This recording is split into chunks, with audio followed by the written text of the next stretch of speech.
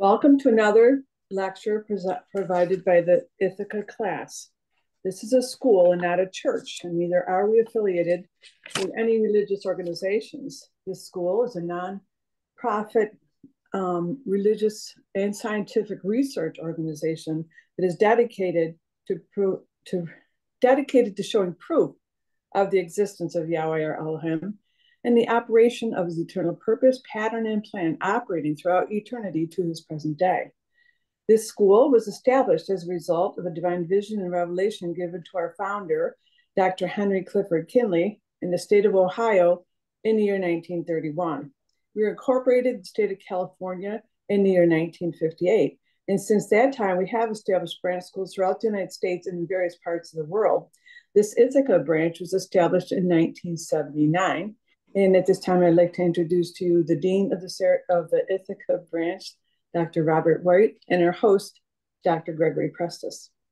Now, in this school, we use the true, correct, and original name and title of the Father, the Word or Son, and the Holy Spirit, which are contained in the original Hebrew text. The true name of the Heavenly Father is Yahweh. It has been improperly substituted by Lord. The true title of the Word or Son is Elohim. It has been improperly substituted by God. The name of the Holy Spirit manifested in or out of the physical body is Yahshua. It has been erroneously substituted by Jesus Christ. Lord and God are titles and not names. The Apostle Paul, filled with the Holy Spirit, tells us in 1 Corinthians 8:5 that there are Lords many and Gods many. But we now know that each Lord must have a name and each God must have a name also. Elohim is a title, but unlike Lord and God, Elohim is a divine title. That means Elohim is the title that our Creator chose for himself. Jesus is a name, but it is an erroneous name. A minor investigation on your part and a good dictionary or encyclopedia would prove that neither the Hebrew language, the Greek language, nor the Latin language have any characters or letters in their alphabet that would produce a sound that is made by the letter J. Neither was there a J in the English language until some 1,400 years after the Messiah's death. Therefore, such names as Jesus and Jehovah are impossible rendering of the true and original name of the Father and the Son. Christ is a title, just like Lord and God. Yahweh, our Heavenly Father, is pure spirit, and in this state, he is incomprehensible and inscrutable. He is the ultimate source, substance, limits, and bounds of everything. We have Yahweh in his pure spirit state, symbolized on this chart as a cloud. Yahweh is not a cloud. He merely chose a cloud to symbolize himself because the cloud has no particular or descriptive shape and form. We have drawn this cloud all around the edges of this chart to show you that everything on this chart is within the cloud. In like manner, everything in the universe abides within the pure spirit state of Yahweh. Yahweh, knowing that man could not perceive of him in this pure spirit state, took on shape and took on form right within himself as Elohim. This is the Word or Son, a super incorporeal being, that is, having the shape and form of a man, but without flesh and blood. This form could only be seen in divine visions and understood in divine revelation. Later on, the self-same spirit manifested himself in the physical body and walked the earth plane as Yahshua Messiah, whom the world calls Jesus Christ. Now there is only one name given unto salvation, and we must know that name. So the simple yet intelligent question that we should ask ourselves is, what was the name of the Savior during the time he walked the earth plane? A further understanding of its name and title may be had by reading the preface of the Holy Name Bible. Also at the school, we teach by the divine pattern of the universe. It is called the divine pattern because it is Yahweh's pattern. After Yahweh led the children of Israel out of Egypt, he called Moses atop Mount Sinai, showed him the tabernacle pattern and vision. Yahweh instructed Moses to build one exactly like it in the wilderness of Sinai. The pattern consists of a most holy place, a holy place, and a court round about. These three compartments making up the one tabernacle pattern. In the school, we also show proof how that everything in the universe is made and operates according to the structure and function of this threefold tabernacle pattern, and that absolutely nothing escapes the pattern. In this school, we had 10 primary constitutional aims or objectives, and they are as follows. First is to help you find and know Yahweh, our Elohim, as he really is and actually exists. Second, to form a nucleus of universal brotherhood of humanity in Yahshua Messiah without the distinction of race or nationality, creed, sex, caste, or color. Third is to investigate the unexplained spirit law, or so-called law of nature, and the powers latent in man. Fourth, to encourage and promote the study of the scriptures, comparative religions, psychology, philosophy, modern, practical, and occult science. Fifth, to extirpate current superstition, skepticism, and ignorance. Sixth, to learn, know, and understand the operation of Yahweh's eternal purpose through the dispensations and ages. Seventh, to discern and avoid being deceived by Lucifer, the serpent, the devil, the dragon, or Satan and his demons operating the mystery of iniquity on earth through the dispensations of time. Eighth, to earnestly contend for the common salvation and faith which was once delivered unto the sons or children of Yahweh. Ninth, to make known that Yahweh from the beginning ordained there is no other name given among men whereby man can be saved, saving the name of Yahshua the Messiah. 10th, to inherit eternal life now in the kingdom of Yahshua Messiah with the hope of immortal glorification in the newer state. Our watchword is peace, and our slogan is speak the truth. I'd like to welcome everyone, and today's lecture will be dedicated with a prayer by the Dean of Ithaca, Dr. Robert White. That'll be followed by a scripture reading, which is Deuteronomy, the 10th chapter. Our readers at this lecture are going to be Dr. Donald O'Connell and Dr. Kathy Hewells. Let's take a moment to bow our hearts and minds unto our Heavenly Father and ask him to put us in a meditative state that we might comprehend what he wants us to see in this lecture. We thank him for all the manifold blessings he's blessed us with, both physically and spiritually. And we are grateful to be here again this morning. In Yahshua's name, let's all say, hallelujah. Hallelujah. Hallelujah. Wally, you want to read that? Or do you want me to? Yeah. No, go ahead. Okay. Deuteronomy, the 10th chapter. I'll be reading from a King James version, inserting the true names and title where necessary. Deuteronomy 10. At that time, Yahweh said unto me, hew thee 2 tables of stone like unto the first, and come up unto me in the mount, and make thee an ark of wood. And I will write on the tables the words that were in the first tables, which thou breakest, and thou shalt put them in the ark. And I made an ark of shittim wood, and hewed 2 tables of stone like unto the first, and went up into the mount, having the 2 tables in mine hand. And he wrote on the tables, according to the first writing, the 10 commandments, which Yahweh spake unto you in the mount, out of the midst of the fire in the day of the assembly. And Yahweh gave them unto me. And I turned myself and came down from the mountain, put the tables in the ark, which I had made, and there they be as Yahweh commanded me. And the children of Israel took their journey from Beeroth of the children of Jaakan to Mosra. There Aaron died, and there he was buried, and Eleazar his son ministered in the priest's office in his stead. From thence they journeyed unto Golgotha, from Golgotha to Jotbath, a land of rivers and of waters. At that time, Yahweh separated the tribe of Levi to bear the ark of the covenant of Yahweh, to stand before Yahweh to minister unto him, and to bless him, to bless in his name unto this day. Wherefore Levi has no part nor inheritance with his brethren. Yahweh is his inheritance, according as Yahweh thy Elohim promised him. And I stayed in the mount according to the first time, 40 days and 40 nights. And Yahweh hearkened unto me at that time also, and Yahweh would not destroy thee. And Yahweh said unto me, Arise, take thy journey before the people, that they may go in and possess the land which I swear unto their fathers to give unto them. And now, Israel, what does Yahweh thy Elohim require of thee? But to fear Yahweh thy Elohim, to walk in all his ways, to love him, and to serve Yahweh thy Elohim with all thy heart and with all thy soul, to keep the commandments of Yahweh and his statutes, which I command thee this day for thy good.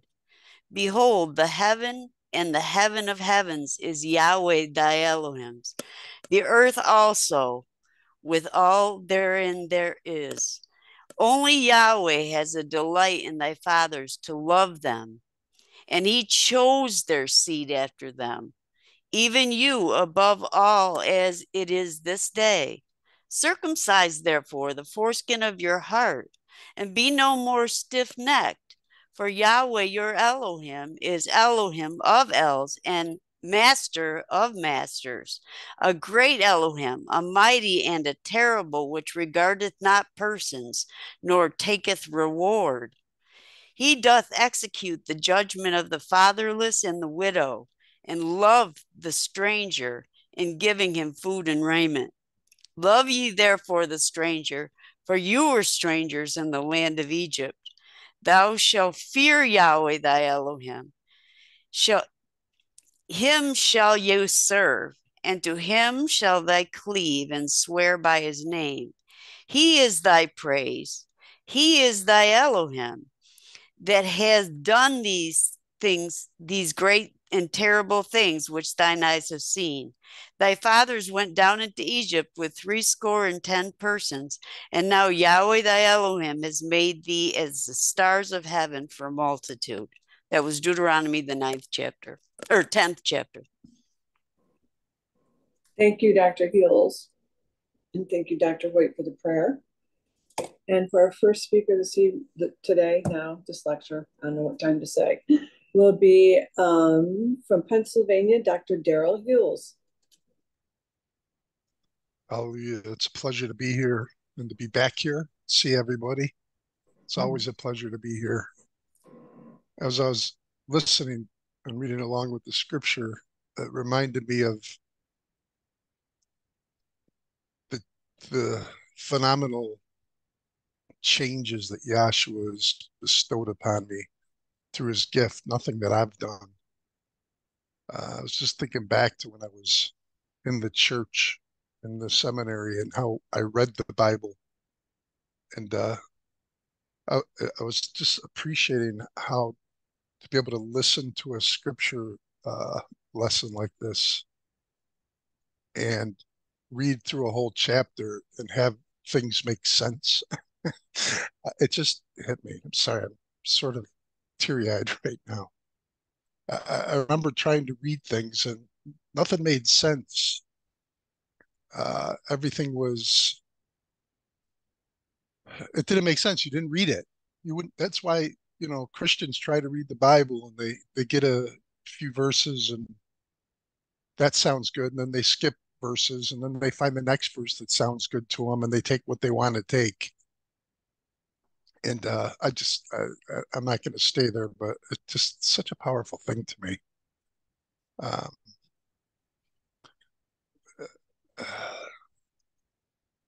I don't know, I I just love hearing the book read because there's everything in here. There's so much in here. And it's such a beautiful thing. Now, with this scripture, we know that it's going, this is Moses being told to bring to hew the 2 tables of stone like unto the first and to come back up into the mount. And the reason that happened is because he broke the first set of stones. When he was up there the first time getting them made, he went up and one thing that hit me is understanding that nothing that Yahweh writes or says is insignificant. Every single thing that he does with a purpose. Everybody in the world is trying to figure out, they look at it like Yahweh made a plan and then man screwed it up. He put Adam and Eve in the garden. He gave them commandments, and man screwed it up. And then Yahweh had to figure out a way to save them, and all of this other such stuff. And it's such a powerless God and a confusing God that they teach about. And we come down here and we learn that when Moses went up into the mountain, he was given the commandments. When he was first given the commandments, and then you had the whole issue in the wilderness here, where they got impatient. They went down and they built the golden calf, and Moses ended up coming down and throwing the stones down and breaking them. We learned, and we wouldn't know any of this if it wasn't for Dr. Kinley's vision. I just feel really humbled right now. I was thinking before class how we don't bring anything to this. We wouldn't know anything about any of these things if it wasn't for Yahshua. We couldn't see any of it. We don't bring anything to this table. And I also, as I'm feeling humbled, I'm thinking I wouldn't even be able to be humble if it wasn't for Yahshua. We got nothing to bring to this. But anyways, when he shows us it, it's such a powerful thing because everything points to his purpose and it points to him. Every single little thing that he does points to his purpose. And I remember hearing about like how I learned about when he went up the first time and he got angry and he threw the tables down. Well, he showed him the creation. He had shown him this creation, the days of creation and this pattern the first time or second time. And then when he broke the stones, he hadn't seen the fall yet. He hadn't gotten that yet. And he's told to bring some stone up now this time to make a new, to write it again. But this time Moses has to bring up his own stones, bring up the stones himself, and how this represented the old and the new covenant, or the old heart and the new heart, I should say. Yeah, the old and new Testament, or real New Testament or covenant, say, between Yahweh and his people. And the second time he's bringing up his own because it's showing forth the new covenant. It's showing forth that New Testament. And the scripture starts with that.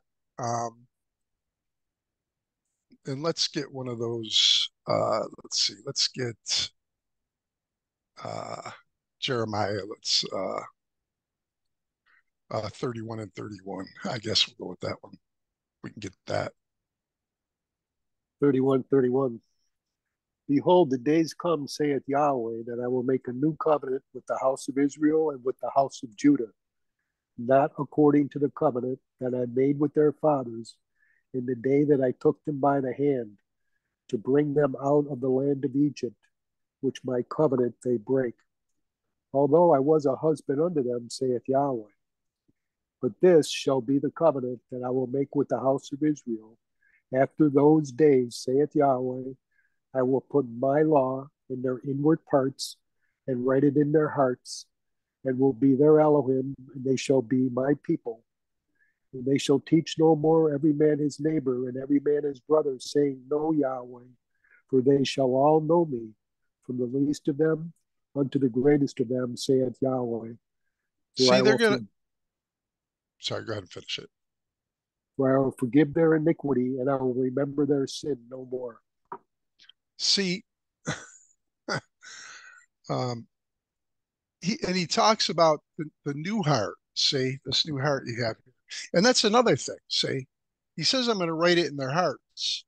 And we had to come down here to learn that those covenants weren't written like a tombstone, but they're written in a like a heart-shaped figure.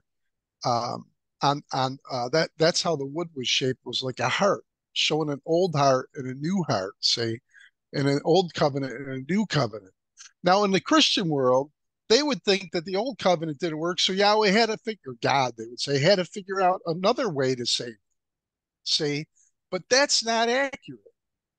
As a matter of fact, it hints to that in the scripture. There's a spot in the scripture lesson, let me see, where he talks about, let's see, what verse is that? The verse where he talks about, he mentions the heart. What verse is that? It's right in the scripture. 10:16. 10:16. Read that, please. Circumcise therefore the foreskin of your heart, The and be foreskin no of more your stiff-necked. foreskin of your heart. See, they look at the old circumcision, but they don't get that the whole purpose of the old covenant was, well, not the whole purpose. One of the purposes of the old covenant is showing forth the new covenant. Say, there is a circumcision, but it's a different kind of circumcision. It's a different kind of law. It's not a law where you have to try and obey it. It's a law that's written in you. It's your nature. Don't we call it the law of nature? Say, which they don't know, mention it names as the so-called law of nature, but it's really spirit law. See? And that's what the Holy Spirit in us. It puts spirit law in us, so that it's Yahshua's law in us and his nature in us. See? And so there's no mistake there. And to come down here and understand that it was planned this way and it was purposed this way. I'm not going to get it up on this, but when he gave the commandment, he said, when you break it, basically he didn't say, if you break this law, then this is going to happen. He knew they were going to break it, see? And he knew that they weren't going to be able to keep their covenant. Get me Deuteronomy 6 and 24-ish. Give me that. Deuteronomy 6 and 25.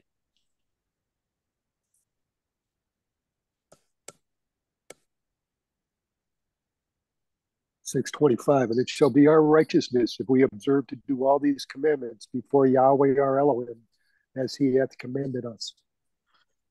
See, it would be our righteousness, but it wasn't meant to be our righteousness. See, where's the verse? My mind's blank about to show that the old covenant was to show us sin exceedingly sinful. Sorry, Kath.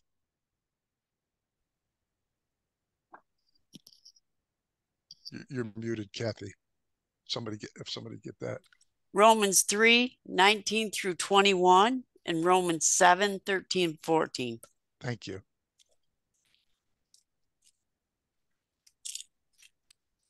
Romans 3:19.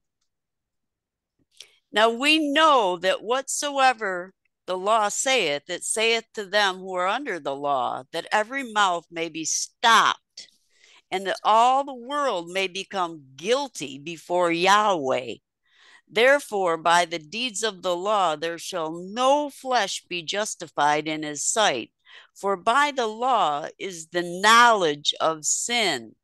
But now the righteousness of Yahweh without the law is manifest, being witnessed by the law and the prophets. Now I'll just go over to Romans 7. I'm here. Romans 7:13. Was then that which is good death unto me? Yahweh forbid. But sin, that it might appear sin, working death in me by that which is good, that sin by the commandment might become exceeding sinful. See, the whole purpose of this law, this cardinal ordinances, one of the purposes, I'm saying that again, because Yahshua fulfills all this. There's other parts of the purpose. It's really all showing salvation. Look at you. His purpose is Yahshua. I remember visiting Dr. Carl Embler one time. and we were kidding around, but any question, if you answered, he said, Yahshua. Yahshua's the answer to it. That's answered everything. It's all about the fact that this all was about salvation. from the very beginning. When he came out of that cloud, it was a death to him. See, and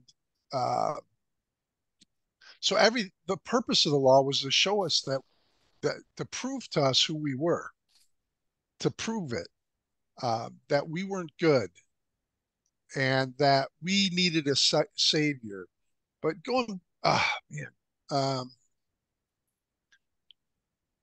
so anyways, no accident in anything he says.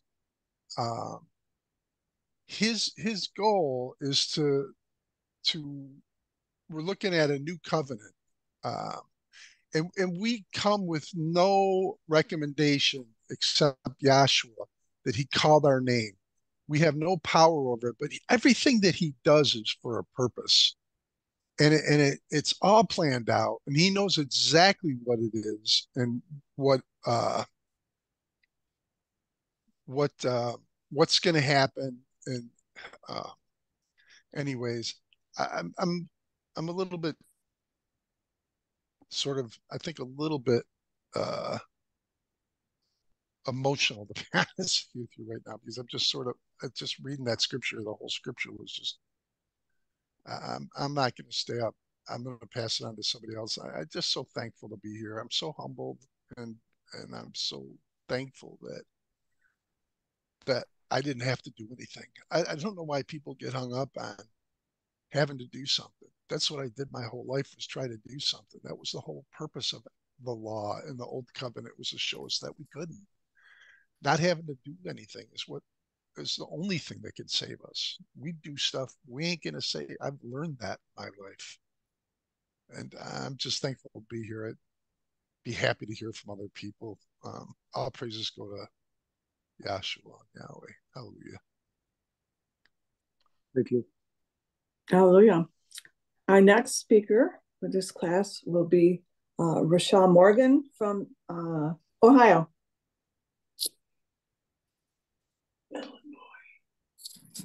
Oh, Illinois.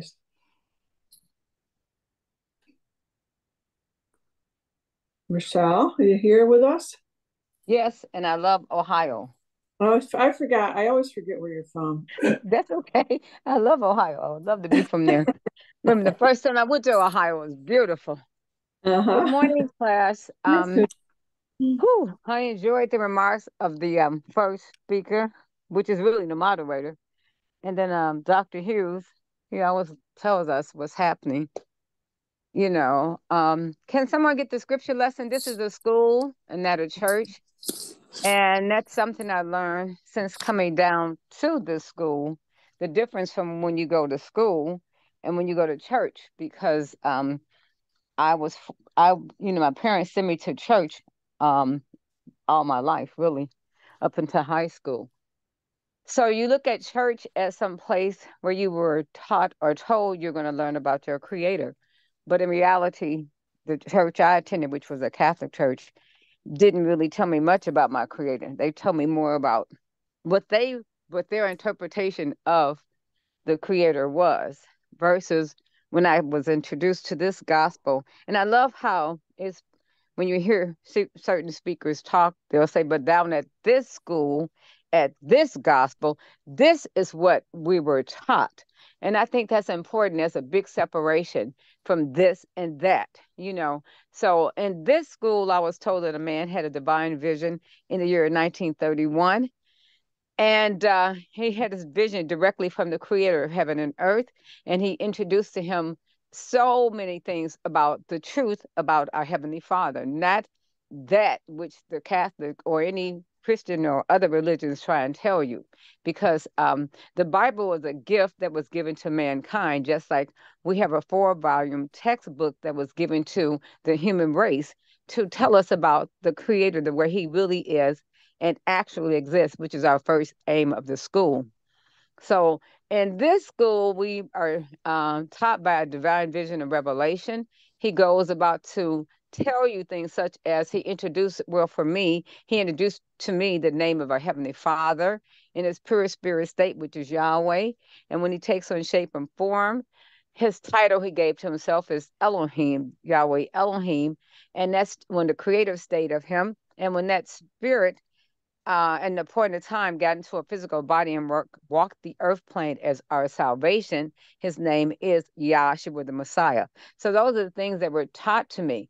Now, even though they were taught to me, he also the same, person that had this vision, he said, don't believe it because I'm telling you. He went about, can we get 1 Thessalonians 5:21? And that's what Dr. Durrell Hughes was doing, proving things to us. So let's read 1 Thessalonians 5:21. And why am I going to the book? I happen to use the Bible. That's a tool that I've been taught to use and really rely on being the truth. And the Bible is not written the way I thought it was. The Bible, the way it's written, you have the first 5 books being the law. Then you have the remaining 34 books being the prophets, which the world considers the Old Testament. And then you have what they call the New Testament, which we call the fulfillment. So it's written law, prophets, and fulfillment. So I'm going by to prove things to us. And why is that? Can we read 1 Thessalonians 5:21, please? Prove all things, hold fast to that which is good.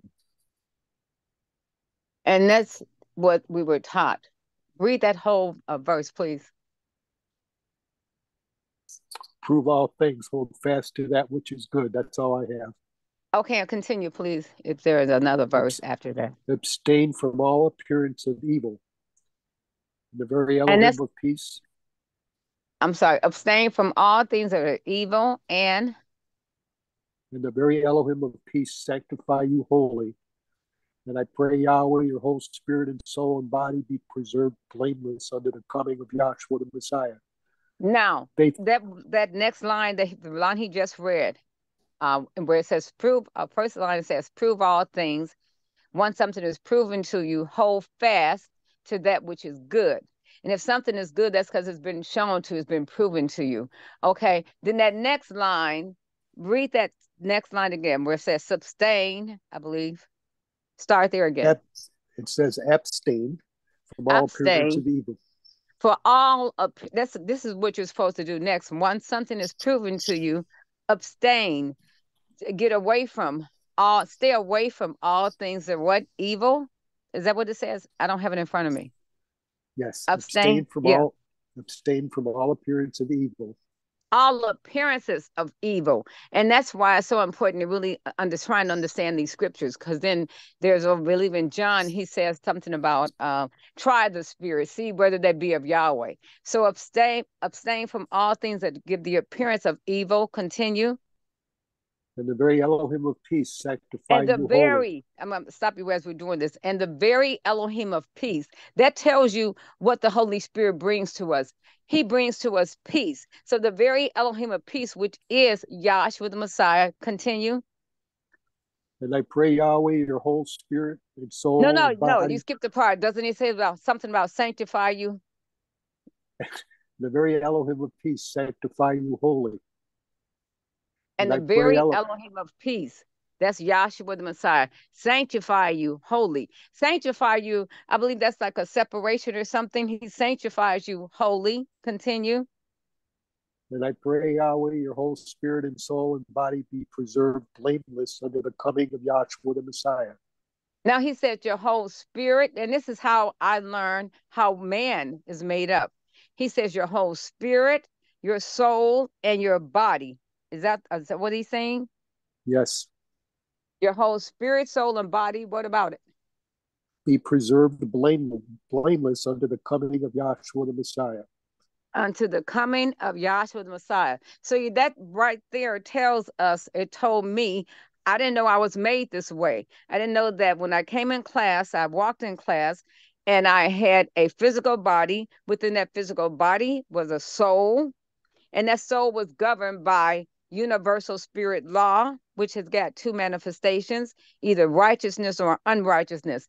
And in this scripture here, it tells us about why you have to understand when he talks about why is he using 3, your whole spirit, soul, and body? Because what I've learned is coming down to this school that the creator, and this is said on the elementary chart, Elohim is the archetype or original pattern of the universe. I was taught that my creator was a what is it they teach in Catholics? They teach Trinitarian. We don't teach that at this school. At this doctrine, we don't teach a Trinitarian concept. We teach a unity concept, which is like Deuteronomy 6:4. Hear, O Israel, Yahweh, our Elohim, is Yahweh, a unity. He's one. So that's what we teach down at this school. So here you have, and that's why it's so important when we come down here, we can only, as First Thessalonians says in 15:1, when Paul was talking, he said, I can only give to you that which I received. So if some people are talking and you're not getting anything, they didn't receive anything. And that's why we have to try the spirits. And when you try a spirit, you are listening to what's being said by this vessel. And so you come down here, and the most important thing there's so many things that I've learned in the purpose of Yahweh. And I had to learn his name. So when I say Yahweh is, let's get John 4:24, because I said Yahweh is spirit. I'm saying that, but where did I get that from? I got it from the book. And if I don't go by the book, then I'm just giving you my concepts, theories, and opinion. I want to be able to show that what I say, you can go back and do some research on your own, and then something can be proven to you, because it was told to me about the names, but then I had to go back and do my research. So it was what? Proven to me. So that's the same thing that happens here. So let's get John 4:24. Yahweh is spirit, and they that worship him must worship him in spirit and in truth. So that's what Yahweh is. He is spirit. What is spirit? Spirit, we're saying that Yahweh is spirit, and spirit is made up these attributes. This is what makes up spirit. Are the attributes. And in this case, I'm talking about there's only one spirit, first of all, and there's Yahweh. And Yahweh in that pure spirit state has 9 divine attributes that we were talking about: the intelligence, the wisdom, the knowledge, the love, the beauty, the justice, the foundation, the power, the strength. That's what we're talking about. Yahweh, that's what Yahweh is, not that this is not what he possesses. I possess the gift of gab. There's nothing. Yahweh talks to us with intelligence, with wisdom and knowledge, and that's what he is. He gives that to us. He shares that with us because he loves us. He wants us. And this is another thing the world doesn't teach. The Creator wants you to know him, and not fear him in the way you would fear for your life, but fear him because you want to know the truth about him. You fear that you don't want to do anything that would disrespect what you're learning down here. So here you have Yahweh in that pure spirit state. When he takes on that shape and form, he loses no power, and he goes into that Yahweh. He goes into that pattern, and he shows you what he is. That pattern consists of a most holy place, a holy place, and a court round about. That's so hard for the world to conceive, that the Creator is a pattern. But then he gives all these witnesses. He's proving that he's a pattern, because then he goes about to create. The Creator goes about to create a creation, and the creation happens to be done by a threefold pattern. Everything comes in by a pattern. So you have Yahweh in her pure spirit state, taken on shape and form as Yahweh Elohim. Then you have Yahweh when he comes in for our salvation, manifesting himself in or out of a physical body. Why do I use the words in or out of the physical body? Because that's what the Holy Spirit does. He can operate in or out of a physical body. Now, the witnesses that I've been taught down at this school, and I'm going to use the most simple one, which is water. That's H2O. It consists of 2 hydrogens and 1 oxygen. Water in that pure spirit state is like a gaseous state. Then you lower that temperature, and it becomes a liquid state. And we all desire water because the body's 70% water. So you need water to survive. And then, especially during this season, and there's so many droughts going on, someone, I believe Diane, talked about the drought that's happening over in, I think she said Hawaii. And again, this takes research, because I'm just repeating, I didn't check it out yet, but there's so many droughts that are happening now. And so then when you really want something to cool off your liquid, it goes into the state of ice, which is a solid state. So you have water existing as gas, liquid, and solid.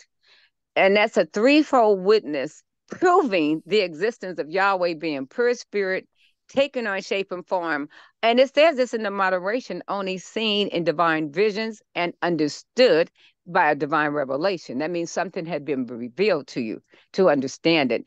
Then when salvation comes in a body and it walks around the earth plane as Yahshua the Messiah. To this day, there is no letter J in the Hebrew, the Greek, or the Latin language. So no J, no Jesus. We don't preach that. So these are tools that you use while you're out here in the world and you're doing everyday existence, everyday investigation on our Creator, Yahweh. And this is what we come down to this school to tell and to share what we've learned since being here about our Creator, Yahweh, through His Son, Yahshua, the Messiah. And we try and teach you the process of learning something about our Creator. You know, and that's what I've learned since coming down here. This stuff I'm repeating was not taught to me in school, and I've been in Catholic school forever. None of this. And then I even went back and brought those tools. Some of the we have tablets, not tablets. We have those pamphlets, and we have the name pamphlet. And I remember bringing that to my priest and showing it to him. And the priest that came to my house ate with my family. I grew up with the whole familyhood of priests that I grew up with, because I grew up with a lot of Italian priests and Polish priests. I even had a priest from Africa. So I've had a variety of priests that I grew up with, and they all knew the names of Yahweh. They were not dispersed, arguing with me about this. They said, yes, we were taught this, but they still wanted me to come back to them and be a good little Catholic girl, even though I had the knowledge of truth. And when I asked my priest why we were not taught this, he used the words, it's more profitable for us to tell the people about Lord God and Jesus Christ.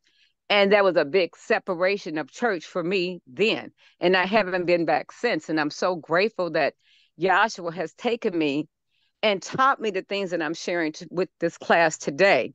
So we're not worshiping the man. I'm so glad Dr. Kinley had the vision, but even Dr. Kinley said, don't worship him. And it's just like when that angel came in Revelation and John got down to praise this angel, and the angel was like, get up. I'm a man just like you. So this is why we don't worship one another. We learn from one another, because hopefully, and which I've seen and I know that the Holy Spirit does speak through vessels and is sharing things that they've learned with us. So just like when the apostles walked around, they used parchment, they said, and they went from place to talk and share things about the Creator. We're doing the same thing now. We're using tools like Zoom, like this phone call I'm having, to talk about the Heavenly Father, because Yahweh wants you to know Him, and He wants you to talk about Him and tell people about Him and share. This is the purpose happening right in front of you. This is what we go through. Now, I want to go a little bit over the scripture lesson. Can we get the first part of the scripture lesson, please? Deuteronomy 10:1. Go ahead, Kath. At that time, Yahweh said unto me, hew thee 2 tables of stones like unto the first, and come up unto me in the mount, and make thee an ark of wood. And I will write on the tables, the words that were in the first tables, which thou breakest. And thou shalt. If you don't know what they're talking about, we have to take you back. Can someone get us Luke 24 and 25 and read down? Because we have to, this is what was given to me out of love. Because I didn't know about what was happening under the law and how that name was given to them, and the laws were given to them under the law. So here, under the fulfillment, the apostles tells us, if you want to know something about what happened, start. Let's get that read, please. Luke. Verse 25. Then he said unto them, O fools and slow of heart, to believe all the prophets have spoken. Ought not Yahshua to have suffered these things and to enter into his glory? And beginning in Moses and all the prophets, he expounded unto them in all the scriptures the things concerning himself. That's what we had to be taught. We were fools and slow of heart to believe. We didn't know where to start. Mm-hmm. And he tells us where to start. He said, don't you know beginning at Moses. Now remember, we're talking the law, prophets, and fulfillment. Under that law, the Hebrew people were the only people given these things. So it wasn't given to me. I'm a Gentile. But he tells us where to start. He said, in beginning at Moses and all the prophets, everything they wrote about was concerning Yahshua himself. And that's a beautiful way to know the truth from a lie. So then when you go back and you begin at Moses, then you have to pick up, you understand why there was a, what do you call it, Exodus before Genesis, if I could say it that way. And so where he's reading now in the book of Deuteronomy, where he says, hew out thyself 2 stones, well, you have to know, well, why is he hewing out 2 stones? You got to go all the way back to Moses at that 3rd verse, when you realize who Moses was and how he was a child born. And then you have to go back into that death decree. Then the principles that you learn about when you're doing all this research in in Exodus, you'll find out there was a death decree, there was a burial, and there was a resurrection. These are what we teach down here at this school. We teach the death, the burial, the resurrection of Yahshua Messiah to come, because it was established under the law. So when he came in, he fulfilled everything. That's why right now you don't see us talking about, oh, you all need to get water baptized, and did you give your tithing this time, and all that kind of stuff. We don't bring that up because it's been fulfilled. And when I try and share with people that I know and love, hey, you don't have to baptize your baby. You don't have to give tidings to. There you go. Thank you, Greg. Those laws that were given to them, it's being fulfilled with Yahshua Messiah. Okay, so that's why we don't teach foot washing and baptizing, because all that stuff has been fulfilled. And you don't have to take. Can someone just grab where he says that? It's either Matthew 3 or Matthew 5:17. He talks about something being fulfilled. Matthew 5:17. Thank you. Think not that I am come to destroy the law or the prophets. I am not come to destroy, but to fulfill. So For see, that's verily what continue. I'm sorry. For verily I say unto you, till heaven and earth pass, one jot or one tittle shall in no wise pass from the law, till all be fulfilled. See, everything was being fulfilled under that law. And again, Christianity only talks about the 10 Commandments. Wouldn't that have been so nice? Because it may have been easy for them to keep 10 commandments. It wasn't for me. But there was not only 10 commandments, there was 600, I believe, in 13 law, commandments, and ordinances. And that was given in the book of Exodus, okay? And so they were given these things, this law. And so then because of disobedience, they broke that law. And now you're reading over in Deuteronomy where he said, well, let me tell you, but since you broke this law, I have to give it to you again. So then everything is repeating itself. There's such a beautiful story to know all the details. And unfortunately, we don't have the time to go into all the details of what's being said. And just using that first part of that scripture, because it takes you back to that law where you have to explain to people about why was there a death decree? Why was there a resurrection?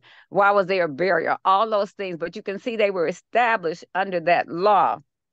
And the wonderful thing about coming to the school, you have to do just like with regular school. You cannot come one time and think you're going to graduate. And people that have been around us, those of us that are recipients of the Holy Spirit, they always say, we say the same old thing, and you are hear the same old thing, but you don't. Each time I come to class, I thank Yahshua. He always shows me something that I didn't know before. And that's a joy. Because you're not going to learn everything in one session. And you didn't learn your ABCs in one session. And what proof do I have of that? You got more kids right now in the public school or any school system in the world where some of them are not reading. Some of them are not being taught to read. They're not even taught to do cursive writing anymore. You know, there's so many things that the schools don't do or give to our kids anymore. And that happens down here also at our school. There's so many kids that are coming up. We have the Institute of Divine Metaphysical Research is a wonderful place to come and learn if you're at the right school where things are being taught correctly. Because I'm learning that some schools are not teaching what Dr. Kinley taught. They're teaching something else. And I want it in the scripture where it says, if they're teaching something other than this, Do you know what I'm talking about? Mm-hmm. Yeah, find that for me, please, because that's what's happening. And I had a witness of that. I was listening to Springfield, Illinois class a couple of weeks ago, and some guy was visiting from Virginia, and he when he got up to speak, he said, "I don't want to talk about any of this doctrinal stuff that we teach down that you all teach at your school. I just want to tell you how wonderful Aaron Bryan is, and how brilliant Aaron Bryan was, and I just want to talk about that." And he said he had to go and visit Dr. Bryan in California. And when he went to visit him, he said he spoke with him for 2 hours and they talked, but he did not share with us what they talked about. But he walked away saying the biggest thing we have to do now is to be kind to one another and just be very kind. Then the next speaker got up and she was very kind because all she did was preach the gospel. And from that, I said the best thing we could ever do for one another in this kindness that the world is looking for is to tell you the truth. Tell you the truth about the death, the burial, the resurrection, and what Yahshua did for the saving of a soul. If you believe in the saving of a soul. Well, these kids that are in certain parts of IDMR, they're not being taught about the death, the burial, the resurrection. They're not being taught about the saving of the soul. Can someone give me Psalms 19:7, please? Because this is what this is what this doctrine teaches us, that we're made of body, soul, and spirit. Your physical body is going to die, but within that body was that soul. And that soul has to go on in one state or the other. And you want to go on, as I said in Romans, in that peace, that joy, that righteousness, because that's what it's like to be in the body of Yahshua the Messiah. These are the gifts that you will be given. This is what that armor is when he said there's a hedge about you. There's a hedge of kindness. There's a hedge of truth about you. And this is what you preach. Did you find that one scripture? Do you have Psalms? 19:7. The law of Yahweh Okay. is perfect, converting the soul. The testimony of Yahweh is sure, making wise the simple. Now it The says the law of Yahweh is perfect. Well, I had to come down to the school to learn. But what the heck is the law of Yahweh? The law of Yahweh is Yahweh Elohim. If you go back to that Mosaic chart, you see Yahweh in that pure spirit state. When he steps into that shape and form as Yahweh Elohim, that is the law of Yahweh. That is the only perfection there will be. You will not find perfection in us. Why? Because we're in a physical body. And as long as we're in a physical body, we will need a savior. Something is going to be there. Because see, Satan, once, even if you become a recipient of the Holy Spirit, Satan, that adversary does not stop bothering you, trying to get you back. He does not stop. He doesn't. Now you got that hedge about you, that peace, joy, and righteousness, but that don't stop him from trying to get in. Did you find that one scripture I was talking about, Kathy? I found something like it. I don't know if Okay, it's it. Revelation 22. it's not in Revelations. Galatians 3:19. Oh, okay. Thank you, sir. I'm sorry, Galatians 1:9. Go ahead and read it, Greg. But though we, or this is Galatians 1:8, but though we or an angel from heaven preach any other gospel unto you than that which we have preached unto you, let him be accursed. That's all. Continue, Greg. As we said before, so say I now again, if any man preach any other gospel unto you than that ye have received, let him be accursed. And what we're saying, what we received, I have to use me. What I received, just like Paul says, what is this? 1 Corinthians 15:1. I received the death, what Yahshua did for the saving of my soul, how he converted my soul through that death, that burial, this resurrection of a soul. And your soul was under that cardinal state, and to go from death unto life. This is what we preach. But guess what? These kids down here now are not getting the little bit that we got when we first came in class. They don't even want to talk about the names anymore. They don't want to give the praise, honor, and glory to whatever they're talking about. It doesn't go to a man. It goes to Yahshua the Messiah. I said before, when he took on that shape and form, he He's seen a divine vision, and he's understood by a revelation. They're not getting a revelation because nothing is being told to them to be revealed. They're telling them stuff that we were not taught. So that's why it's a blessing that you come to a class where they're teaching that which they received, the truth they received from our founder, Dr. Kinley. He wasn't trying to get any glory. He was telling what the Creator told him to say when he asked the question, when he received this vision. What will you do with that which you have been shown? And he didn't know what to say. Yahweh had to get inside that man and said, teach thy people thy will, oh Yahweh. That's all we're trying to tell you. We're trying to teach you the purpose of Yahshua and why he came in and why his name means salvation. Yahweh is salvation. It's over in Matthew. Grab Matthew 1:21. These are not just my words. His own mama told you what his name meant. An angel told his mother what his name was going to mean. So let's read that real fast. Matthew 1. Oh, go ahead. And she shall bring forth the son, and thou shalt call his name Yahshua, for he shall save his people from their sins. See, he shall save his people from their sin. Yes, we are born under the cardinal orders. We were, born under that stuff. That stuff was, taught to us.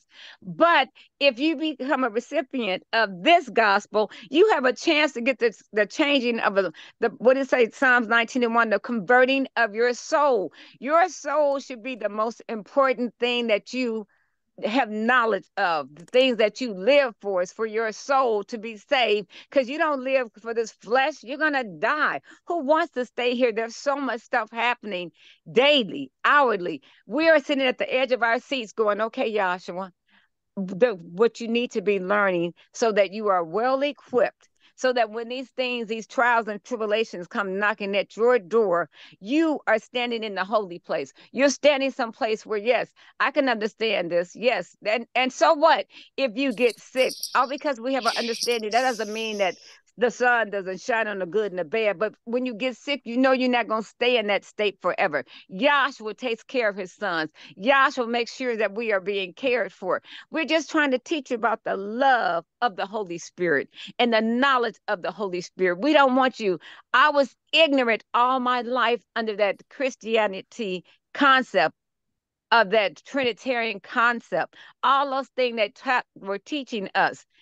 You have holidays that are coming and going, and people are clinging to these holidays. They're waiting for Thanksgiving so they can all go and visit each other and treat each other nice for that one day, for that couple of hours. Then they go back to being what they really are, mean and evil.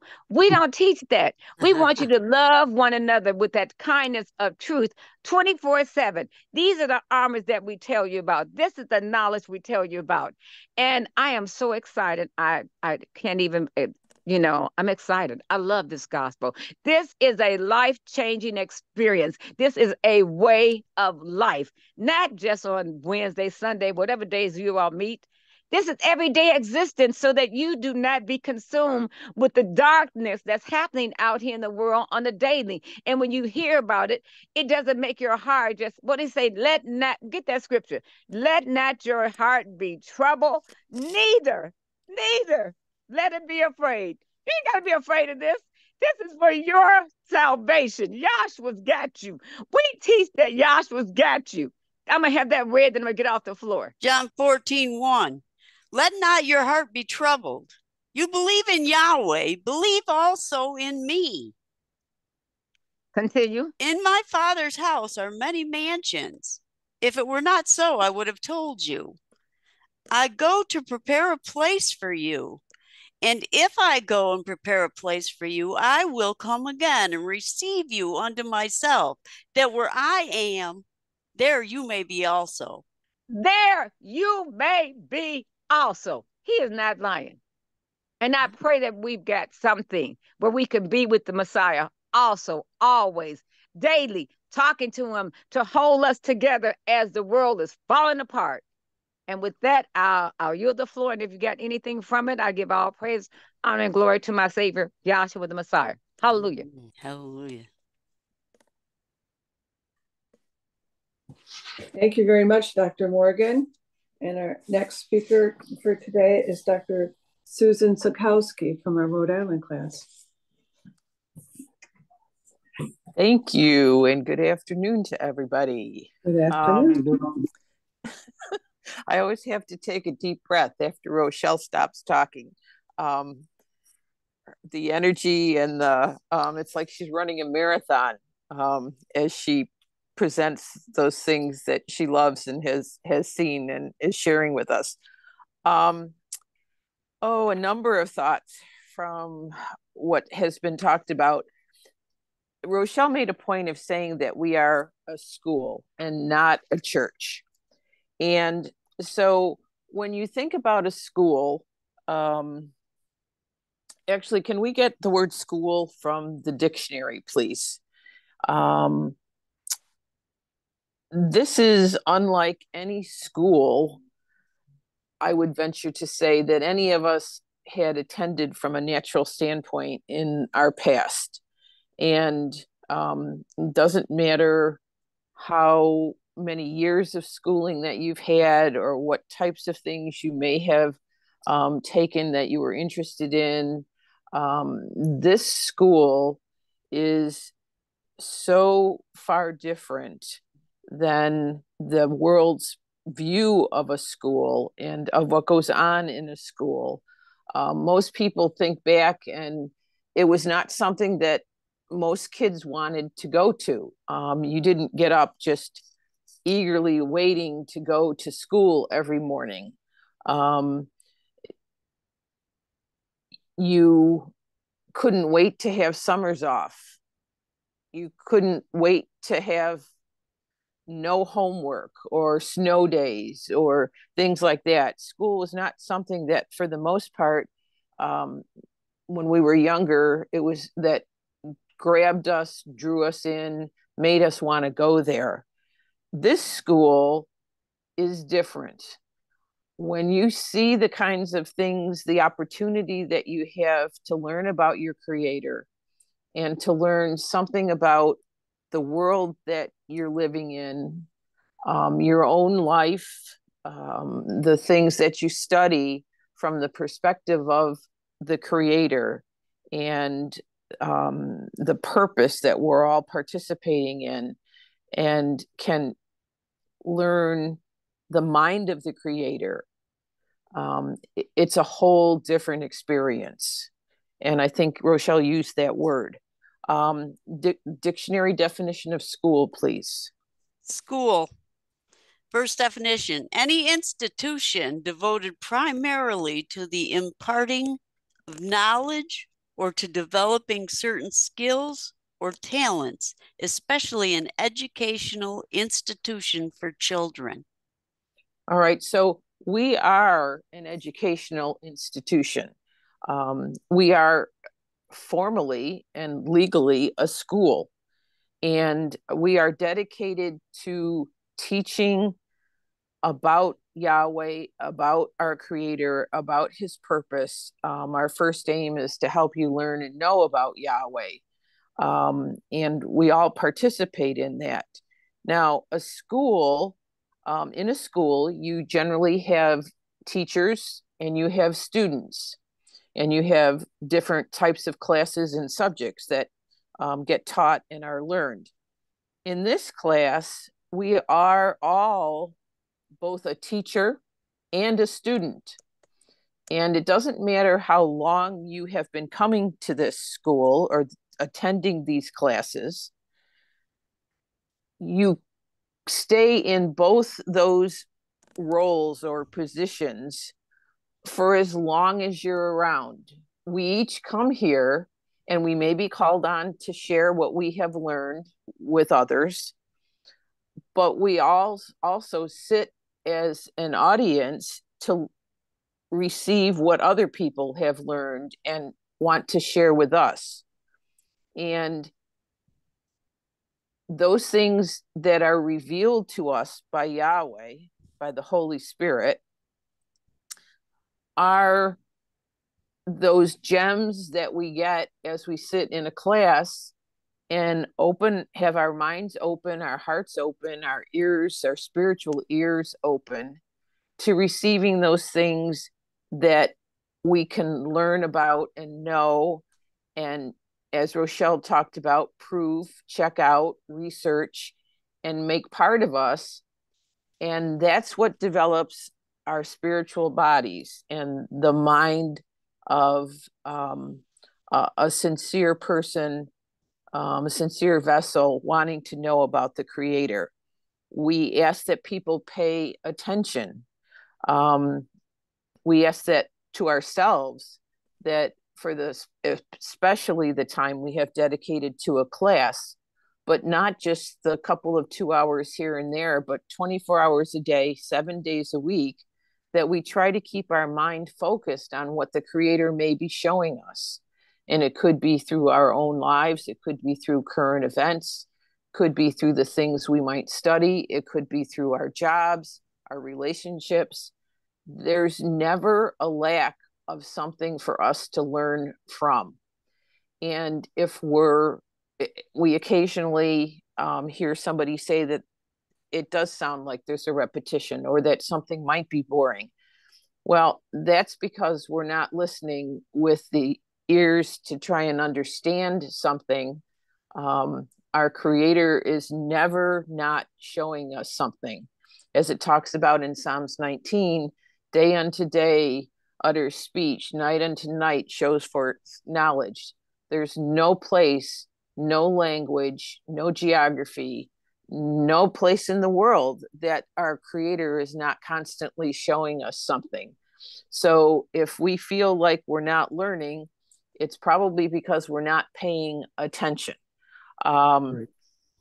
And it's a joy to recognize that we can be both a student and a teacher, and that it is a very humbling situation, as Daryl was talking about, to realize how much we have been given, how much we have been shown, both to enrich our own spiritual body, to try and grow that spiritual body, but also to share with others. And there is no end of opportunity to do that these days, particularly with the Zoom calls and the opportunity that the technology has given all of us. Now, a couple of things along the lines of what I'm talking about. Can we go into get in John 14? Let's start, I think, around 15. I want to pick up with the couple of sections in there about the Comforter. And this is Yahshua speaking. If you have a red letter version of your Bible, you're going to see that this is in red font. The Messiah is speaking to the disciples. And let's start at 15, John 14:15, please. If you love me, keep my commandments, and I will pray the Father, and he shall give you another comforter, that he may abide with you forever. All right, so Yahshua is saying he's going to pray to the Father, and the Father will give you another comforter, which implies that there already is a comforter, whom he identifies actually as himself. He's with them. He's Elohim with them. He's El Shaddai. He's Emmanuel. He's the one that when they're scared or they're challenged or they're confused, he supports them. He explains things. He tries to provide something that comforts them as they're walking on this journey with him through his ministry. And so this another comforter, that he may abide with you forever. So he has been talking with them about not being around forever with them, and the discussions about being crucified and his time will come, all of which, of course, made them very unsettled and very concerned. But he's trying to reassure them there's going to be another comforter, that he may abide with you forever. Read. Even the Spirit of truth, whom the world cannot receive, because it seeth him not, neither knoweth him.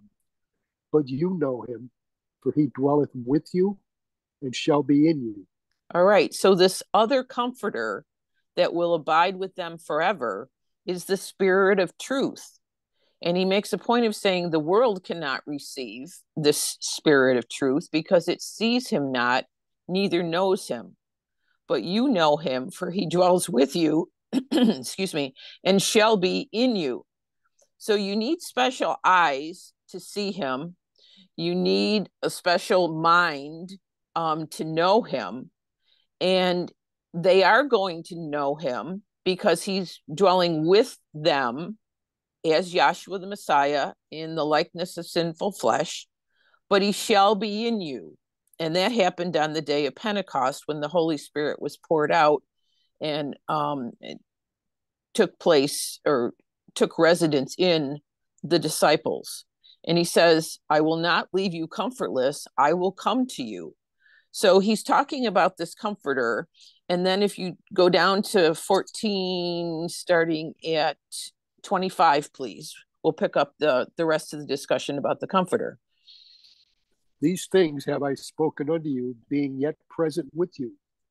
But the Comforter, which is the Holy Ghost, whom the Father will send in my name, he shall teach you all things, and bring all things to your remembrance, whatsoever I have said unto you. All right, so this Comforter, who is the Holy Ghost or Holy Spirit that the Father will send, he will teach you all things. So this puts a bit of a different perspective on being a teacher in this school with this gospel, this incredible gospel that we've been privy to, because it's the Holy Spirit teaching all things. It's not because we went to school. Daryl mentioned he had been in seminary school. It's not because Daryl had gone to seminary school. It's not because I took some college courses. It's not because somebody else maybe took training in some vocational type of program. That's not where we get our ability and the material, most importantly, the source and substance of what we're able to teach from. It's from the Comforter or the Holy Spirit in us that has shown us the things that we understand. And in this school, also, there is no graduation. You never get to the end of learning. So for those who feel like they want to have something that gets finalized and they get a certificate, and then somehow you become a great authority or have something to hang on your wall, none of that, which is worldly perspective of schools and teaching and graduation, none of that is applicable to this teaching. This gospel just is ever learning, ever seeing increasingly different facets of the knowledge that we've been given. You come to class and you think you understand, this particular principle that we've talked about often, and then somebody says something in a certain way, and all of a sudden it opens up an understanding, a different facet in your, a light bulb goes on, like they would show you in a cartoon. And you see a whole different piece of something that then spurs you on to looking at something different or looking at something more deeply. And that's the excitement about learning in the school, and that you could tell from Rochelle when she was teaching that has stimulated her thinking, has motivated her, has inspired her. I was thinking a little bit, because of Veterans Day, what the word veteran means. And for the celebration of that holiday, it's about people who have served in the military and are no longer in active duty, so that they have retired, so to speak, or have left the military, but had years of experience or served in some way in the armed forces. And veteran is also used as a term to describe somebody with experience and expertise in something. So that's what the Holy Spirit really does for us, causes us to have experience and expertise. And for a number of us, you think back on how long we've been in class and how much knowledge and understanding we've been given, and it could fill a library. It could fill multiple libraries. different places when you think about where in the past you'd go to study or research or whatever, and it just continues to grow and to expand. So studying and learning, it's an incredibly inspiring and motivational type of thing. Now, if we go, let's see, let me pick up on something else that what the speakers had talked about was making me think about. If we go back into Deuteronomy 10, and let me go back there with you so I can tell you where I'd like to read.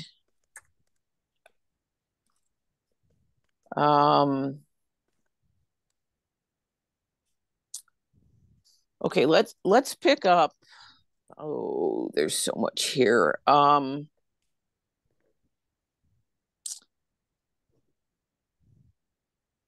Actually, let's go into, I'm going to pick up the same story, but in a different version. Let's go into Exodus, I think it's 34, where he's picking up the original. Yes. Deuteronomy is a retelling. And so here we're getting Moses and a look back, a retrospective of what has happened to Israel with what Yahweh has been working with them down in Egypt and then into the wilderness of Sinai and then into Canaan's land in the book of Deuteronomy. But the original episodes of a lot of the things you read in Deuteronomy are back in Exodus and Leviticus, etc. So let's go back to Exodus 34. Read the first verse for me, and then we're going to skip down. Okay, Exodus 34, verse 1. And Yahweh said unto Moses, Hew thee 2 tables of stone like unto the first, and I will write upon these tables the words that were in the first tables, which thou breakest. All right, so you'll see that that's the same thing that's written in Deuteronomy 10:1 that we read in the scripture reading. Mm-hmm. Moses is instructed by Yahweh to hew out 2 tables of stone like unto the first, and then bring those up into the mountain. And in the meantime, he's also told to make an ark of wood to put the tables in. So if you go back a little bit in time, Moses was called up into the mountain. Yahweh gave him tables of stone that had the 10 commandments written on them. And he came down and he saw the people worshiping the golden image, the golden calf that was made. And they had said, let us make gods to take us back into Egypt because we don't know what happened to this man, Moses. He went up into this fiery cloud at the top of the mountain, and he's been up there for a very long time. He was up there on that first trip for 40 days, and we read he went up on the second trip when he took the stones back up that he had to hew out, and he was again up there for 40 days. So the people thinking, no way is he going to live through that, and somehow we need somebody to take us back. Interestingly, they didn't think about somebody to take them forward to go to the promised land. They immediately reverted to what they had known and where they came from. And that's something that we sometimes find ourselves doing when when things get tough or we have a challenge ahead of us and we're not sure what to do next. Going backwards is not the right answer. Going forward to what Yahweh has put out there as a promise to us and looking forward to what he has put in front of us is the mindset that we really want to have. But the first generation of Israel is manifesting that heart and that mind of not trusting Yahweh, not believing in what was promised, and in wanting to go back to Egypt, which if you read how they describe Egypt, it's with what I call rose-colored glasses, that using that phrase, they remember, some of the foods that they liked and all of this. They don't talk anything about the bondage, the slavery, the make bricks with no straw. They have a very selective memory when it was time to kind of figure out what to do next. And they reverted to thinking about the old ways must be, that's where our salvation is. And that's the state of the natural carnal mind. And that's not the mind that and heart that Yahweh was going to save and was going to reward with the promised land. So we find that that whole first generation, they died before the people got to Jordan River and Canaan's land. But back to what we were talking about, Yahweh for the second trip said to Moses, hew out stones, bring them up. I'll write on them what I wrote on the first ones. And then Moses was up there for a long stretch again. He was up there for another 40 days. So if we go in, we're in Exodus 34. And if we go down to the end of the chapter, after it goes through what we already know from Deuteronomy, let's see, pick it up at 27, if you would. 27, Exodus 34:27. And Yahweh said unto Moses, write thou these words, for after the tenor of these words I have made a covenant with thee and with Israel.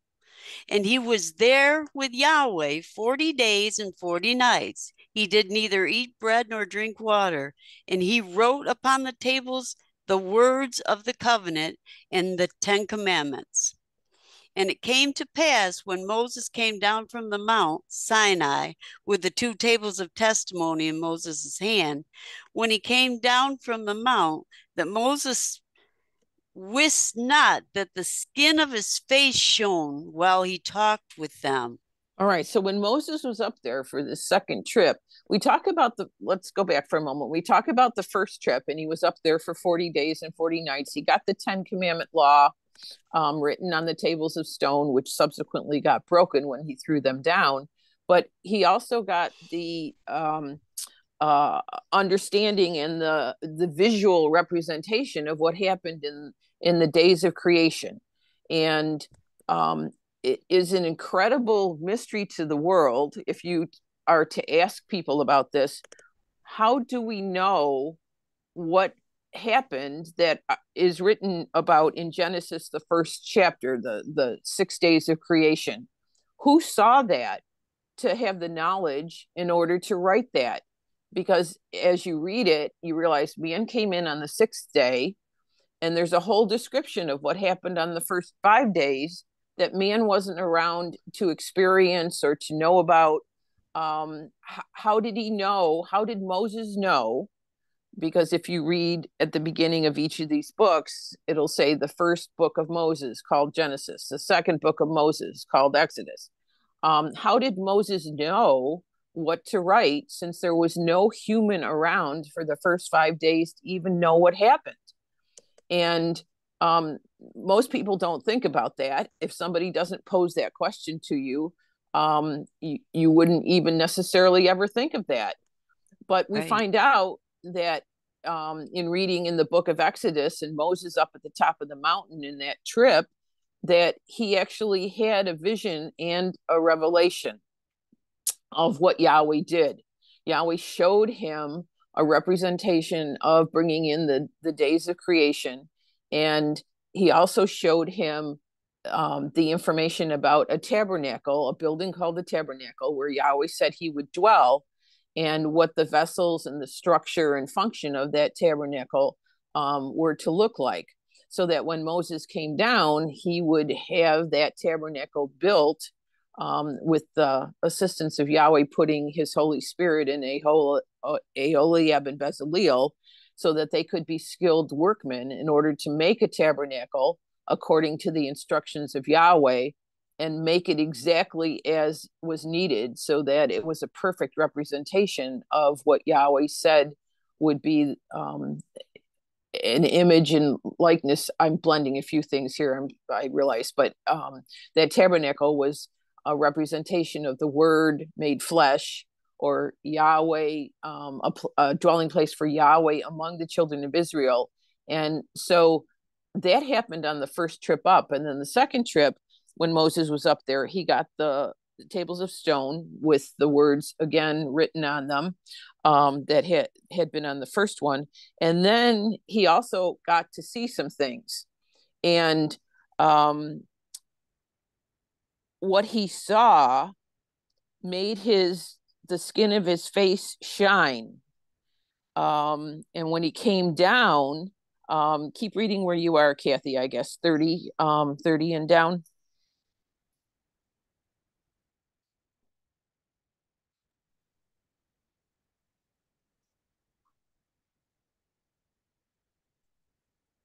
Sorry about that. I was muted. I'm sorry. 30. And when Aaron and all the children of Israel saw Moses, behold, the skin of his face shone, and they were afraid to come nigh right. And so him. that really put people off. If you came across someone you knew, he had been up in that mountain for 40 days again. So again, the people were probably speculating, like, where the heck is he? And is he coming back? But you see him and his face is shining. That's going to be very off-putting to people. You're not going to know, like, what happened to him up there and why does he look like this? Keep reading. And Moses called unto them, and Aaron and all the rulers of the congregation returned unto him. And Moses talked with them. And afterward, all the children of Israel came nigh, and he gave them in commandment all that Yahweh had spoken with him in Mount Sinai. Until Moses had done speaking with them, he put a veil on his face. All right. And so to deal with how people were reacting to him and the fact that his face shone, he put a veil over his face while he was speaking with the people. Continue reading. Mm-hmm. But when Moses went in before Yahweh to speak with him, he took the veil off until he came out. And he came out and spake unto the children of Israel that which he was commanded. And the children of Israel saw the face of Moses, that the skin of Moses' face shone. And Moses put the veil upon his face again until he went in to speak with him. All right. And so this is manifesting or describing something that happened to Moses when he was up there on that second trip. He saw things that so affected him that his face shone, or that he was lit up, he was illuminated, he was just, there was an internal illumination to Moses that he didn't have when he went up the mountain that second time, but when he came down, it reflected what Yahweh had done with him, had shown him, had explained to him. And that's a manifestation of what the revelation of a knowledge of Yahweh's purpose, pattern, and plan, which Moses saw to some degree while he was up there, what it can do for you, what it can do for me, for us. It lights us up from the inside. It provides illumination of understanding. If we go into, let's see, 2 Corinthians, the 3rd chapter, it discusses the difference between the Old and the New Covenant in that chapter, the Old and the New Testament. And it makes reference, Paul makes reference back to this state of Moses to also reiterate how the concept of a veil or needing to have something that covers up something works with the testaments. Now, let's see.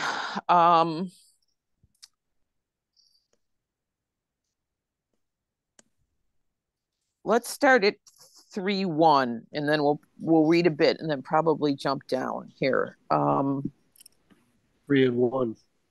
Do we begin again to commend ourselves, or need we, as some others, epistles of commendation to you, or letters of commendation from you?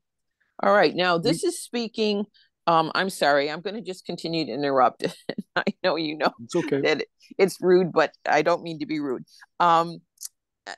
From a natural standpoint in the world, people look for commendations, letters of commendation, in order to decide whether they believe somebody is an expert or should be listened to, what their qualifications are, what their credentials are. The world cares a lot about those things. And that can be a major stumbling stone to try and hear the words of the gospel. because we don't look like what the world considers experts. We don't look like what people think the ministers of the Creator and the true gospel would look like. We don't have the background. We don't have the papers. We're not necessarily eloquent of speech, not charismatic. We just are inspired by the Holy Spirit to share what we've been shown. And that's not necessarily what the world is looking for or expects to see in what they think God will look like or sound like when he talks to them. So this whole thing about letters of commendation, etc., Paul's trying to make a point that that's not what you're going to see. That's not what you should be looking for. Keep reading. Ye are our epistle written in our hearts, known and read of all men. For as much as you are manifestly declared to be the epistle of the Messiah ministered by us, written not with ink, but with the Spirit of the living Elohim, not in tables of stone, but in the fleshly tables of the heart. All right, so we go back to Moses with his tables of stone that Yahweh Elohim wrote the 10 Commandments in with the finger of Yahweh, or finger of Elohim, as it's written about back in Exodus. We are an epistle or a message or a communication written in our hearts to be known and read of all men. So it's sincere. It's the Deuteronomy 10 picked up about circumcise the foreskin of your hearts. Mm-hmm. And so that you have sincerity and truth that are being spoken and communicated, not as the world communicates things or does things. And we're declared to be an epistle, not written with ink, but with the Spirit of the living Elohim. The finger of Elohim that wrote in those tables of stone has written in our hearts and in our minds. Mm-hmm. And that's what we have to bring down to the people, so to speak, from the top of the mountain, and what causes our faces to shine while we're able to share with them what has happened to us, what we have experienced, and why we could be called a veteran, so to speak, of this gospel. Keep reading, Wally, please. Verse 5, not that we are, well, 4, and such trust have we through Yahshua, not that we are sufficient of ourselves to think anything as of ourselves, but our sufficiency is of Yahweh, who also hath made us able ministers of the New Testament, not of the letter, but of the Spirit. For the letter killeth, but the Spirit giveth life. All right, so our sufficiency, our abilities, our skills, anything that we have is really of Elohim, of Yahweh Elohim, or of Yahshua in us. It's not because we have studied so hard, we have wanted to be teachers, we know where a lot of scriptures are. None of that is what causes our ability to share the things about Yahweh and Yahshua to be effective or to be heard. And also on the receiving end, it's not the great skill and the great ability to orate, to communicate, that causes somebody to hear what we try to share. It's the fact that Yahweh allows someone to hear and to understand and to receive what we share as teachers. And it's through the Spirit, not through the letter. Keep reading. But if the ministration of death, written and engraven in stones, was glorious, so that the children of Israel could not steadfastly behold the face of Moses for the glory of his countenance, which glory was to be done away. All right, so now Paul's going to make a correlation here, and he talks about the tables of stone, that second set that Moses came down with, and that experience he had up in the mountain on that second trip, if people couldn't stand to look at Moses's face for what went on there, and that was to be done away with, those tables of stone, that 10 commandment law, the covenant with all the hundreds of ordinances that Yahweh gave them, that actually was fulfilled and ushered out through the death, burial, and resurrection of Yahshua. He was fulfilling, as one of the previous speakers showed us.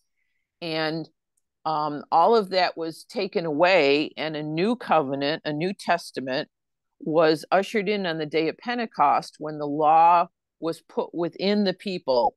The law was put in our heart and our mind, and that old covenant on the left side of the chart that you're looking at, those things were taken away. They were fulfilled. They were ended. Their purpose had come to a designed end, which is what the word fulfill means. And through Yahshua's death, burial, resurrection, and pouring out of his spirit on the day of Pentecost, we have been brought into a spiritual kingdom, which has all of the things that we're seeing written on that heart on the right-hand side of the chart. And so Paul's saying, if what happened on the mountain and the bringing down of the tables of stone and the writing of those laws on that in the book of the law that was put into the Ark of the Covenant, if all of those things happened and were glorious in their own way, then keep reading, Wally. How shall not the ministration of the Spirit be rather glorious? All right. And so if now it's being done in the Spirit, not written with pen and ink, not written on pieces of paper, not written on tables of stone, but written in your heart and in your mind, if it's in that sincere heart, those ears that are open, that mind that wants to hear and just can't get enough to eat from a natural study standpoint, the spiritual food that Yahweh pours out, how much more, verse 9. Verse 9. For if the ministration of condemnation be glory, much more does the ministration of righteousness exceed in glory. All right, so now we're under a ministration of righteousness. Read. For even that which was made glorious had no glory in this respect, by reason of the glory that excelleth. For if that which is done away was glorious, much more that which remained is glorious. All right, so Paul's saying, if there was glory to what had been in place with the old covenant, and that was done away, how much more better, how much incredibly multiplied better is the new covenant? Can't even compare the two in reality. Read. Seeing then that we have such hope, we use great plainness of speech, and not as Moses, which put a veil over his face, that the children of Israel could not steadfastly look to the end of that which is abolished. All right, and so he's referring again to that veil that we read about in Exodus, and the children of Israel couldn't steadfastly look to the end of that which was abolished. They were too disturbed by by Moses's face shining. They didn't want to have to look at what had happened to him. They were scared. They were put off. They were afraid. They were they averted their eyes from looking at that. They couldn't deal with what Yahweh had given to Moses. And it says to the end of that which was abolished. And what was being abolished is the Old Testament that they were living under, and their mind and their hearts, which we read in Deuteronomy 5:29, that there was a heart in them, that they would be obedient unto Yahweh, that they would love Yahweh, they would follow his commandments. It wasn't in them to do that. So they essentially were what were going to be abolished if they could really see what Moses had seen when he was up at the top of the mountain. Read 14. But their minds were blinded, for until this day remaineth the same veil, untaken away in the reading of the Old Testament, which veil is done away in the Messiah. All right. And to this day, when Paul is writing this, it's around AD 60. So it's quite a while after the day of Pentecost and after Yahshua's death, burial, and resurrection, after when the early assembly had gotten started with the disciples, apostles going out to preach and all of that. At that time, and still to today, it's a current event. Still to today, their minds are blinded because the same veil remains untaken away in the reading of the Old Testament, which the veil was done away in Yahshua, but it did not come off their hearts and their minds. So they have not seen that there's this new spiritual ministration that's written in your heart and in your mind that has taken away all of these old things. And you can tell that because you go to church on Sunday. I don't care what creed or what facet of Christianity or other types of belief out there, they are still all caught up on natural physical things, ceremonies, water baptisms, Lord's Suppers, 10 Commandment laws, all of these things that were in place back under the old covenant, back before the time of the Messiah coming in and his ministry to fulfill things. Those are the things the churches are still teaching you need to be done, need to be followed, that they're still in effect. And that is a witness to the fact that the veil is still not taken away in their reading of what has happened or in their practicing of what they think happened with the Messiah. You hear them talk about Jesus instituting a Christian way of life or instituting water baptism or whatever it is. And instituting is the exact opposite of what he did. So without checking into these things, if we go back for a moment to reference the scripture, one of the speakers got in Thessalonians about prove all things. Proof means to check it out, means to test it, means to go back in and find out for yourself whether or not what we're saying versus what you may have heard in church or some other kind of religious philosophy, belief that you have. You check it out and you figure out who's telling the truth, because truth is the only way that you're going to have stability and foundation in this world and in your spiritual salvation. So we're here with the veil still not done away with. Even though Yahshua did take the veil away, it's still on their hearts and on their minds. Now we're going to skip down for a moment and go down into chapter 4. Let's see, pick it up at 1 if you would. Therefore, seeing we have this ministry, as we have received mercy, we faint not, but have renounced the hidden things of dishonesty, not walking in craftiness, nor handling the word of Yahweh deceitfully, but by manifestation of the truth, commending ourselves to every man's conscience in the sight of Yahweh. All right. And so he continues on. We have a ministry and we have received mercy. We have been, none of us are righteous. None of us deserved to have this revelation that we've been given, but we appreciate so much the grace and the mercy and the blessing that we have been given. And the outcome, or something that it causes to happen in verse 2, causes us to renounce the hidden things and dishonesty, not walking in craftiness, handling the word of Yahweh deceitfully, but manifesting the truth.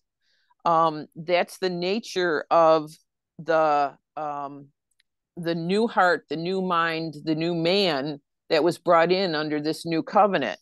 Now, I'll get back to that in a moment, but keep on reading, Wally.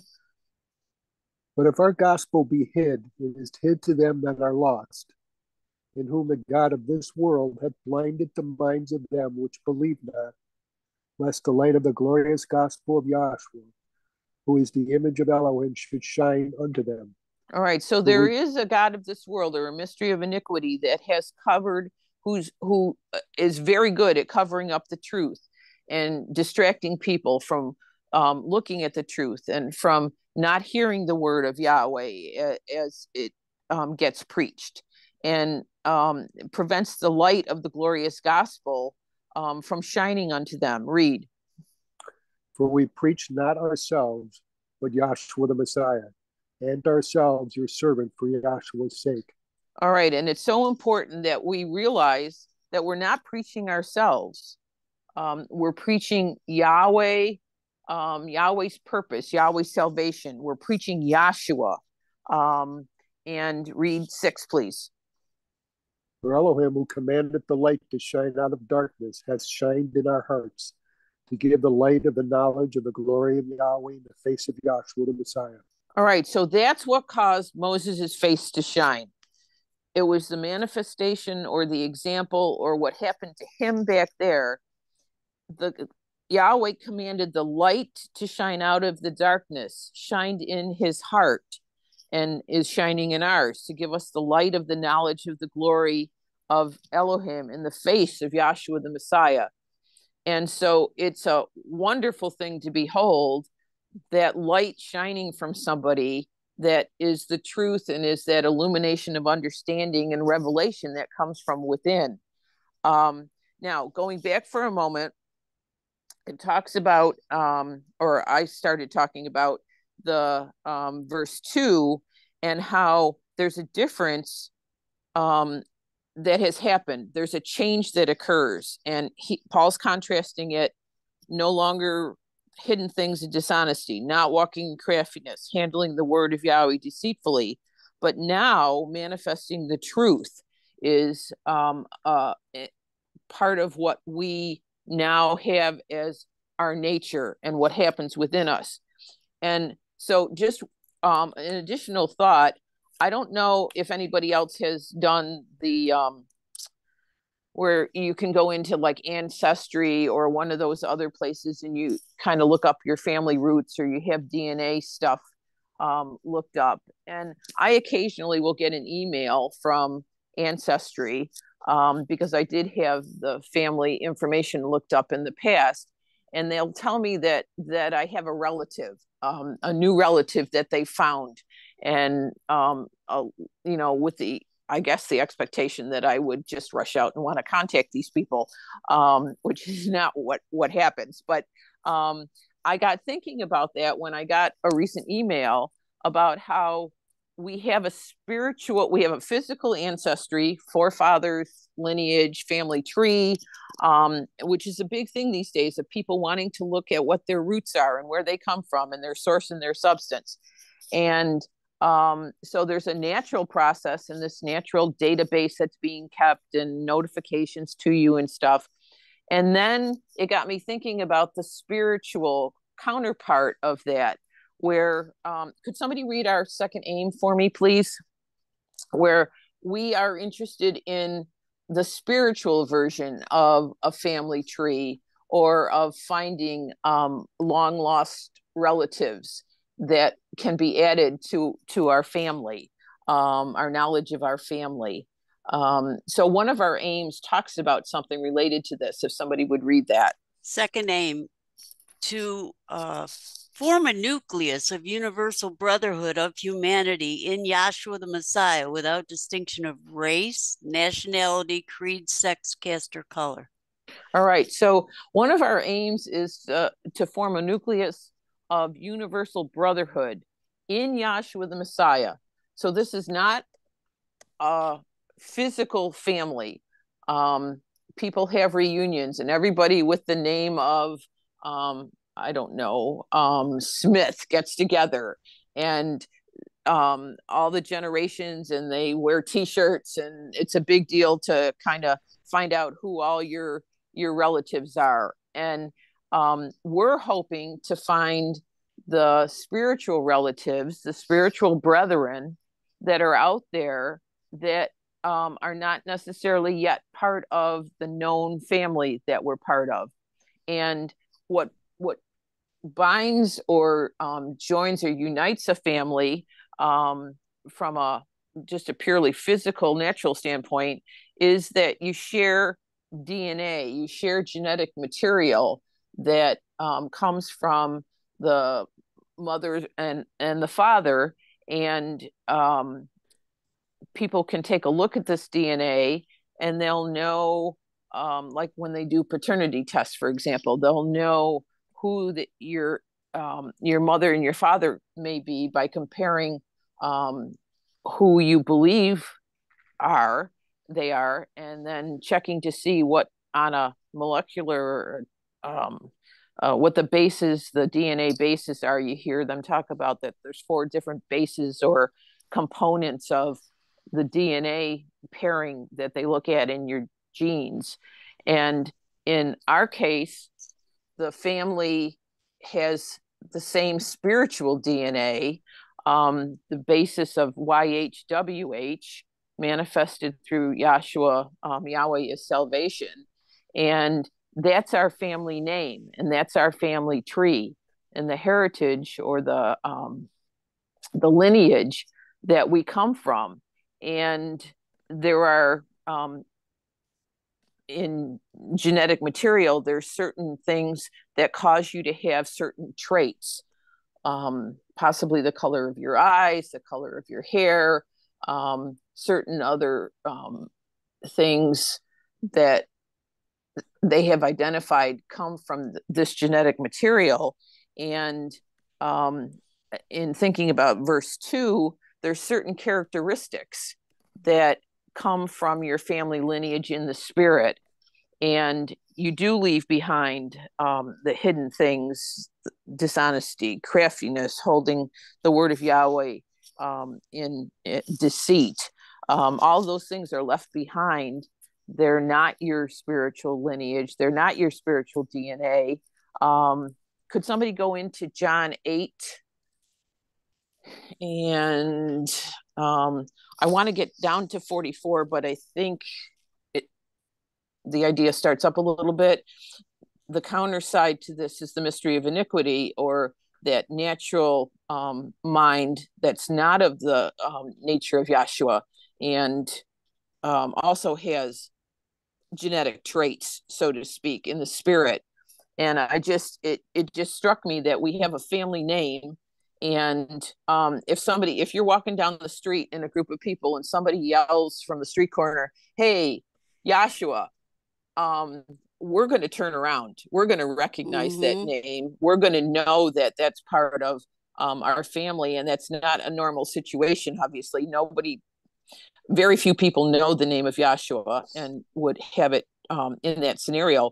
But you would react if you heard that name, Yahshua or Yahweh, out there in conversation. Your ears perk up. You're thinking, "Oh, they're talking about my family, or they're talking about me. I need to hear what's going on here." All right, so let's see. This is Yahshua speaking, red letter again.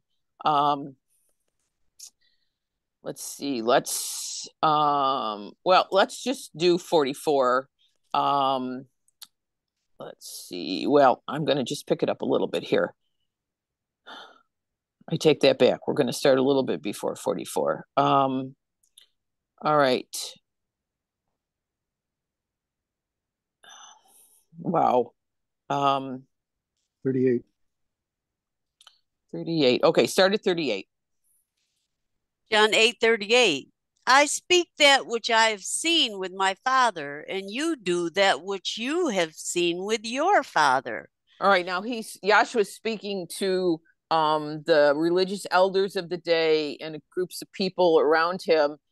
They're going back and forth like they always did, trying to prod him and annoy him and poke him to say things that they can then use. They love to do the word of Yahweh deceitfully, as we had read in that other verse. Go ahead. They answered and said unto him, Abraham is our father. Yahshua saith unto them, If you were Abraham's children, you would do the works of Abraham. But now you seek to kill me, a man that has told you the truth, which I have heard of Yahweh. This did not Abraham. All right, and so he obviously is not he doesn't really care what they think. He's not trying to soft pedal a response or be diplomatic. He's just telling them the way that it is. And he's saying, you're seeking to kill me because I'm telling you the truth. And then Abraham would not have done this. Go ahead. You do the deeds of your father. Then said they to him, we be not born of fornication. We have one Father, even Yahweh. Yahshua saith unto them, if Yahweh were your Father, you would love me, for I proceeded forth and came from Yahweh. Neither came I of myself, but he that sent me. Why do you not understand my speech? Even because you cannot hear my word. You are of your father, the devil, and the lusts of your father will you do. He was a murderer from the beginning and abode not in the truth, because there's no truth in him. When he speaks a lie, he speaks of his own, for he is a liar and the father of it. All right. So he's pointing out to them what their genetic material is, what their spiritual DNA is. And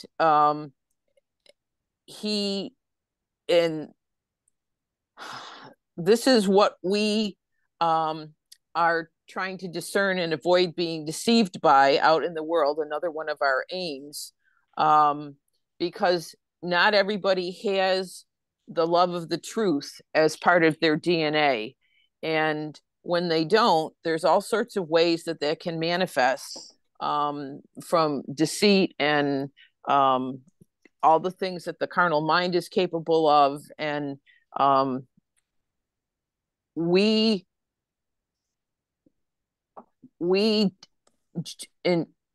just find joyful the fact that when someone does understand the truth and that light illuminates them from within, and the Holy Spirit it just inspires them and causes great joy and happiness and excitement about coming to the school, about learning, about being a minister under this covenant.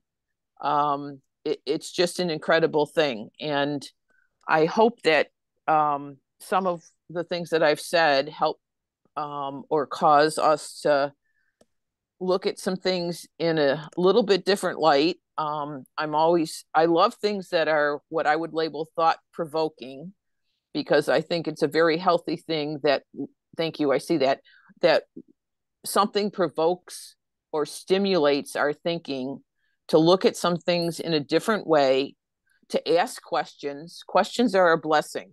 And so never shy away from having questions, or asking somebody for more information, or helping you to research and to prove out something.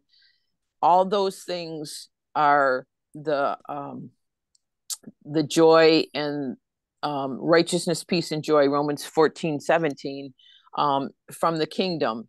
And so enjoy coming to school, enjoy being a student and a teacher, and we'll continually thank Yahweh for our blessings and for the inspiration that he gives us. And I will turn this back over to the moderator. Thank you.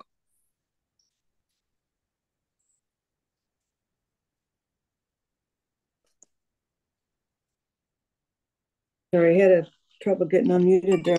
Thank you very much, Dr. Susan Sikowski. That concludes today's class. So we'll end with the doxology. And now unto him that is able to keep you from falling and to present you faultless before the presence of his glory with exceeding joy, to the only wise Elohim, our Savior, through Yahshua Messiah, our sovereign, belong glory and majesty, dominion and power, both before all time and now and ever. Let the class say, Hallelujah. Hallelujah.